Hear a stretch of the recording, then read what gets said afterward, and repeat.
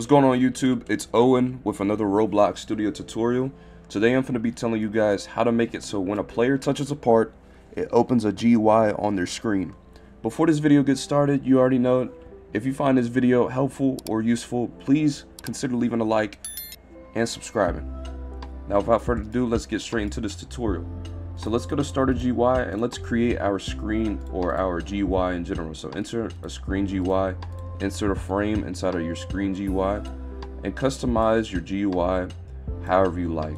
To have your GUI fully customized and however you like, we're just going to turn the visibility off of the frame. So now what we're going to do, we're going to create our touch part, or what the player is going to be touching when the shop opens, or GUI in general. So name the part OpenGuiPart.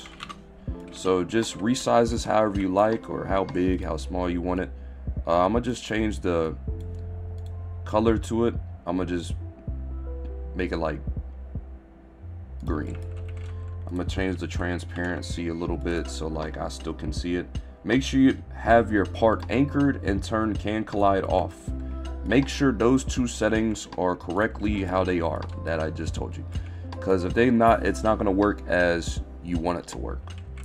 Alright, so now once we got our part, we're going to go back inside the frame, insert a local script, copy and paste the code in the description down below.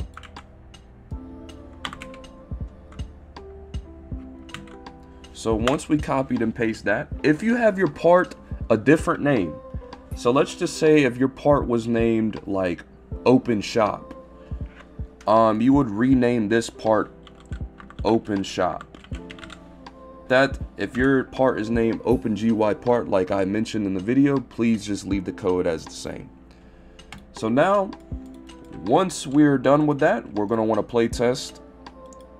Once we are inside of the game, you touch the part and it shows the GUI on your screen. Now, however, I didn't add a close button, so let's just go on and add that close button real fast. And let's play test. Once we're in the game again, this is the final result. Touch the part, it opens the GUI, and then press the close button, it closes the GUI. Thank you for watching the end of this video. If you found this video helpful, consider leaving a like and subscribing. Thank you guys for watching.